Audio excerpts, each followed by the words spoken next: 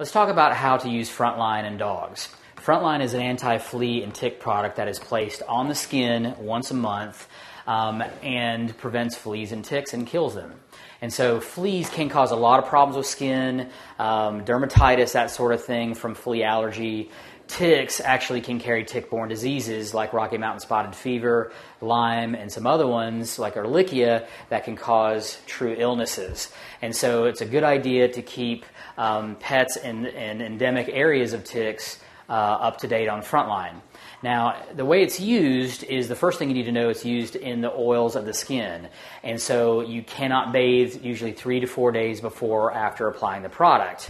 What you do is you take the vial and you spread the hair back right over the shoulder blades. And when you expose the skin, the Frontline is placed in that area. It's going to look like a big droplet of oil. That will dry and eventually spread over the body and kill fleas and ticks for a month. Just again, make sure that you don't bathe the dog 3 days or 4 days before or after application. And use it monthly. That's the best way it's used.